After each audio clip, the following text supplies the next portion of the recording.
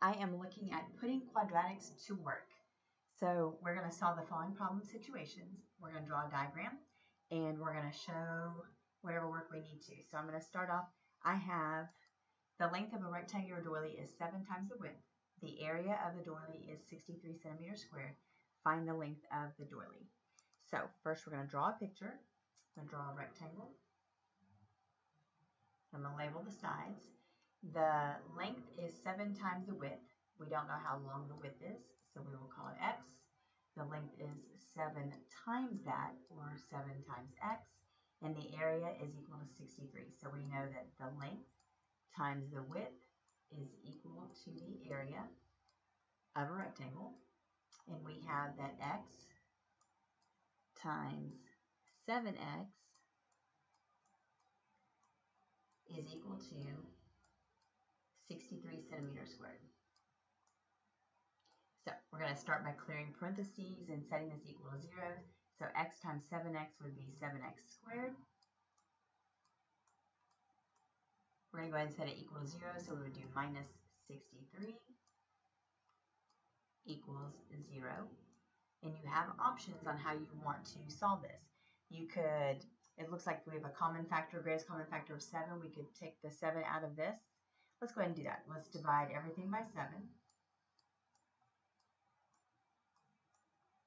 And so now we would have x squared minus 9 equals 0. All right, now hopefully you notice that x squared minus 9, you have a difference of perfect squares. So that's going to factor to be x plus 3 times x minus 3. We would do equals 0. All right, then you set each factor equal to 0, so we have x minus 3 equals 0. And you also have x plus 3 equals 0. I just set those up backwards. I didn't read that that was a plus right there. So here we go. We're going to add 3 to both sides. So we get x equals 3. And over here we get x equals negative 3. And we've talked about this whenever you have a real world situation with quadratics and we get a positive answer and a negative answer. We're looking for a distance. We're looking for the width of this thing. So it doesn't make sense to be negative 3, so that we know that the width is actually 3 centimeters. Now, if the width is 3 centimeters, then the length would be 7 times 3, or 21 centimeters. And again, the negative does not make sense. Now, I'm going to work this on this calculator over here. And what we could do is we could put it into y equals. So I believe it was 7x squared. So we're going to do 7x squared minus 63. All right, and then in y2, we're going to put 0.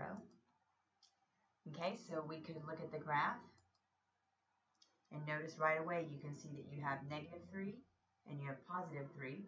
So again, the negative 3 doesn't make any sense, so you have x equals positive 3.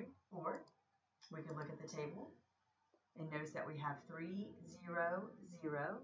And if we scroll up, negative 3, 0, 0. Okay, or we could look at calculating the intersection, number 5, and remember we press enter, enter. So again, you have Spidey is over here on x equals 3 when y is 0. So another way that you can get that x equals 3. Alrighty?